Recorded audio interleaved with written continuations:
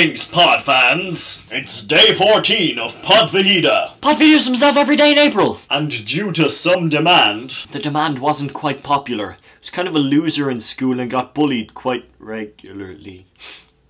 Due to some demand, today I'm going to talk about some more Irish slang. And thanks to Roxy Dade for that demand. Roxy Dade said, "You're actually hilarious!"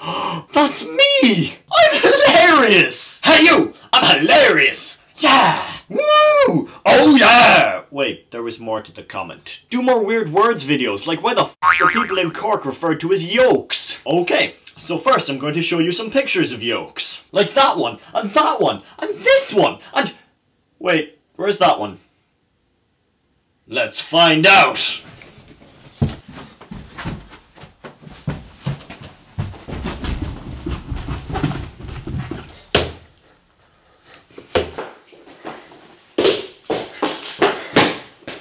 There it is!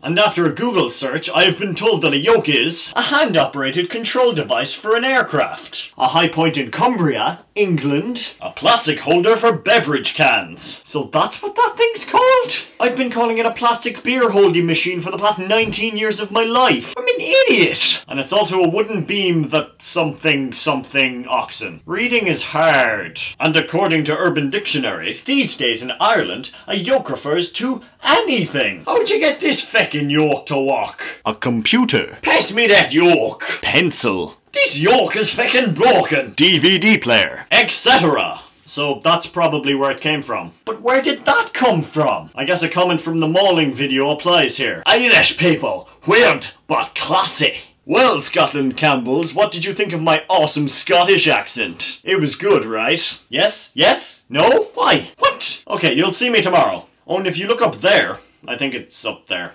On the day that I upload this, it should say 70 videos. If you're on the main video page. Awesome! Whee! Woo! 70 videos! Okay, slán. Once I rose above the noise and confusion, just to get a glimpse beyond this illusion. I was floating ever higher. And on to the video.